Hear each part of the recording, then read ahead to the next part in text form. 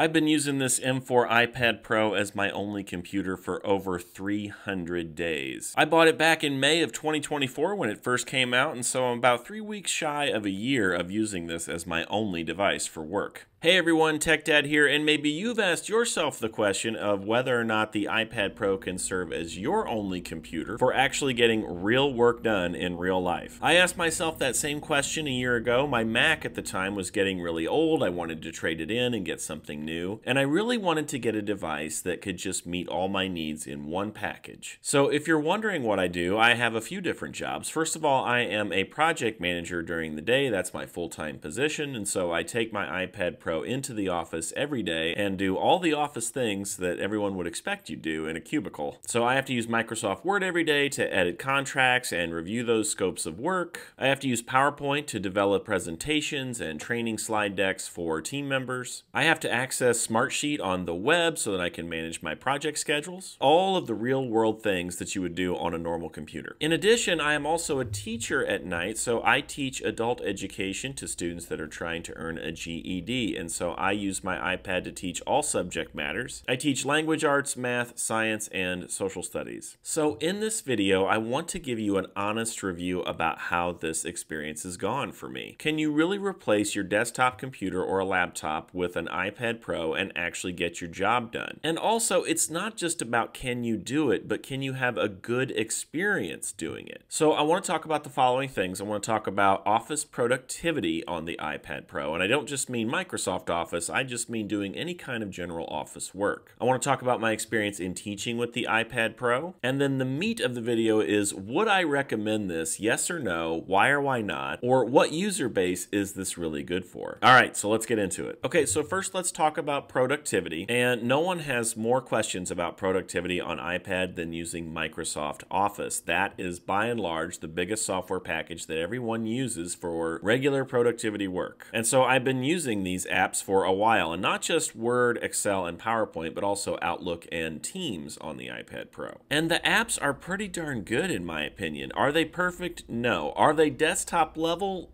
Oh, it's so close. So obviously the apps are laid out very different. They don't look like desktop apps. You have to retrain yourself on where things are within the applications. And a lot of times that's enough to deter people right there. They don't want to go hunting around the application to find out how to insert a table or change font size, things like that. But they are just a little bit short of that desktop level. So they were designed for touch, and so sometimes when you use the mouse on your iPad Pro or a trackpad, things just act a little funky when you click. They seem to work better when you actually use the touchscreen and use your finger, but who really wants to do that, especially if you're using a secondary display, and we'll talk about that in just a minute. There are a few functions missing from these applications as well. For example, there are no macros in Microsoft Excel for the iPad Pro, and so that nixes it right there for some users. I've got some content on how I use Microsoft Office. I'll link those videos in the description below. Now, a lot of folks have to access their work applications through the browser, and so the Safari browser on iPad Pro, especially on the 13-inch model, is pretty darn good. It's way better than it was years ago, leaps and bounds better. And so things like Google Docs tend to work pretty darn well on the browser. Again, though, it's just a little bit short of the desktop version. So for example, when you load Google Drive, everything's sort of zoomed in and you can't unzoom in, but if you resize the window using Stage Manager, then everything looks okay. I'm not sure why it does that. It's just those little quirky things about the iPad Pro that are different from a desktop version. Safari also works a little weird for Smartsheet, and that application is really important to me. And so Safari on the iPad has that swipe left to go back feature, so if you try to go left on a spreadsheet in Smartsheet, it's like hitting the back button on the browser. So that screws up everything, especially when I'm in the middle of a meeting and I'm sharing my screen and do that. That causes real problems. So I've had to do a workaround where I use the arrow keys, but a lot of folks don't want to mess with workarounds like that. They just want things to work properly. So Apple, can you hear me? Please turn off that swipe left to go back thing. Give us a feature where we can turn that off in the Safari browser. And you might say, well, just use the apps. Well, some apps are absolutely terrible. Like the Google Suite apps are just no good. The browser version works way better. The applications, again, are designed for touch. Once the iPad got compatibility for using a mouse or trackpad, I don't think Google went in and really updated their applications to make that work well, so you still have to use touch quite a bit in those applications. That doesn't really speed things up for productivity. And the Smartsheet Sheet app is just awful. They have not updated that at all to work like a desktop version. There's not a lot you can do. Keyboard shortcuts don't work. Copying and pasting large amounts of text in cells doesn't work. It's just not great. So I stick with the browser version of those applications and I have a much better experience. Again, not desktop level experience, but pretty darn close. File management can be another pain point if you don't know what you're doing. So the Files app has come a long way and is very similar to Finder on a Mac, but just doesn't work quite as well. For example, when I install Microsoft OneDrive, the app, you can see it in the Files app, but when you try to drag and drop or access things, it just doesn't work right. You get a lot of error messages. So I use the Microsoft OneDrive app to access my files, but you can't drag and drop within that application. You can't open multiple instances of it. So again, there's just a few shortcomings in the iPad versions of these things that you just don't experience on a desktop. Again, I found workarounds. It works okay. I can get to my files. I can get to shared drives. I can open documents, edit them, save them back to the cloud. All that works great. It's just those little nuances that kind of get under your skin. Now, let's talk about using secondary displays. So Apple has released Stage Manager. They came out with this a few years ago. So now you can connect your iPad to a secondary display, which is critical for productivity. But again, there are some shortcomings. You can only connect to one display as opposed to 2 or 3 or 4 with a MacBook Air or MacBook Pro. And one of the weirdest things that you can't do is you can't share your screen of your secondary display when you're leading a Zoom meeting or Teams meeting. And as a project manager, that's pretty darn critical. I need to be able to share my secondary display and swap windows around. That's just a very common thing you can do on a desktop. So on the iPad, you can only share the iPad screen. Again, Apple, can you fix this? Can you build this into iPadOS 19 so we can share either display? I think that's pretty darn important for Apple to fix that if they're going to have people take the iPad Pro seriously in productivity. All right, so we've talked a little bit about my productivity experience in project management. Let's talk about the iPad Pro in teaching, which is a completely different occupation. The iPad Pro is king at teaching. It is way better than a Mac. I love the experience I have with my iPad Pro and teaching, and the main reason is because of Apple Pencil. So the Apple Pencil turns my iPad Pro into a portable whiteboard. It's just awesome. And it's great for teaching things like math where you just can't pull that up in a Word doc and teach that easily. Not on a Mac, but you can on an iPad Pro. In fact, you can write on your PowerPoint presentations that you've created, do the math problems right within the slide deck. It's really awesome. The iPad Pro form factor just works well for teaching. So it's portable. I can carry it around from student to student. I can show them how to work out a problem right beside them and then go back up to the front of the room and start casting on the board and demonstrate to the whole class. Something else that the iPad Pro has over the MacBook for teaching is it's got that camera built in, so it's a portable scanner. And scanning in documents, PDFs, students' homework assignments, all are very important and make my teaching workflow just so easy and comfortable. So I can scan in documents quickly, I can share them with students digitally. I pretty much made my whole classroom paperless. I don't use paper. So I really have no pain points with teaching on the iPad Pro. I love it. It is great for that. It is better than a Mac in that way. Okay, so let's talk about if I would recommend using an iPad Pro for your work over using a traditional computer like a Mac or a PC. Well, I have to pose some questions for you in order to answer that. The first question I would ask you is, are you looking for a 2-in-1 device? So if you were like me, I just wanted to get one device to do everything. I really needed a new iPad and a new MacBook at the time, but didn't want to spend the money on both of those things. So I wanted an iPad for consumption. I really wanted something that was really nice for watching Netflix, Disney Plus, scrolling through the web at home, that sort of stuff. And I also wanted something where I could use in teaching, and the iPad excels at all of those things. But I also needed something to do productivity. So if you're in the market for a device that can do both, the iPad Pro might be right for you. But let's ask a few more questions here. The next question I would ask you is, does your work require specific software? So not all softwares are available on the iPad Pro. Some folks have softwares that just don't run on it, like IBM's SPSS, for example. You can't get that on the iPad Pro, so if that's part of your workflow, this device isn't going to work for you. And even if the iPad Pro has the software or it works works on the mobile browser, it may not work perfectly like Smartsheet, or even the Microsoft apps might be missing the features that you need. So you really need to make sure that the softwares you use regularly work and flow very well on the iPad. The next question I would ask you is, do you have the patience to retrain yourself on iPad OS? It is a very different operating system from Mac OS or from Windows for sure. And so the first 30 days of me doing this transition to iPad Pro for all my work was actually pretty painful. I had to get used to working on just one monitor plus the iPad screen. I had to get used to just sharing the iPad screen when I led a Teams meeting. I had to get used to the quirkiness of the file management system and the differences there and how I accessed my shared files and files that are in the cloud for my organization. A lot of people don't want to make a change because they don't like change and they don't have the time to retrain themselves on something new. So you have to consider that if you're going to make this switch. The next question I would ask you is, can you live with the productivity shortcomings? Can you live with just having one monitor? Can you live with only being able to share the iPad screen? Can you live with PowerPoint and having to touch it sometimes on the touch screen and the mouse functionality not working quite perfectly, or the browser being just short of a desktop version, just missing a few key features? If those are going to get on your nerves and you're not going to be able to overlook those things, the iPad Pro may not be for you. And the final question I would ask is, do you need the Apple Pencil for your job? That was the big deal for me. Not only could I get some productivity out of it, but I could get the pencil feature where I can do my teaching so well. If you don't have any use for the Apple Pencil in your work, this device may not be right for you because you're going to pay an awful lot of money for the iPad Pro and it gives you that writing and drawing capability. But if you don't need that, you can likely get a cheaper device like a MacBook Air that doesn't offer that sort of ability, but you don't really need it. Okay, so that's my rundown on the iPad Pro and these hundreds of days that I've used it as my only device. I hope it helps you make a good decision if you're considering using the iPad Pro as your only computer. Again, it's worked okay for me. I've really enjoyed this experience. I'm going to have more content out about the iPad Pro and how I'm going to continue to use it moving forward. I hope you enjoyed this content. If you like this sort of stuff, please like and subscribe, and we'll see you next time.